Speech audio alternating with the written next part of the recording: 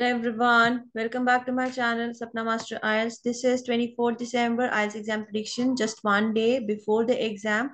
You can see the level of the exam in reading, listening as well as in writing.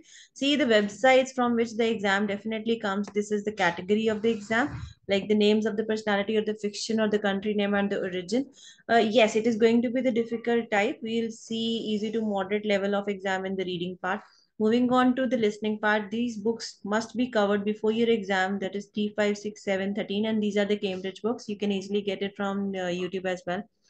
Selection of letters and long MCQs will be the type of question, the difficult type of question, and it is going to be moderate in section 4.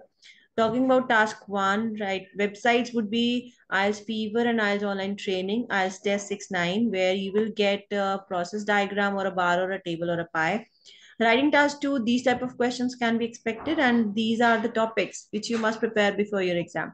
So like and share with maximum students, and all the best for your exam. Keep watching, keep supporting.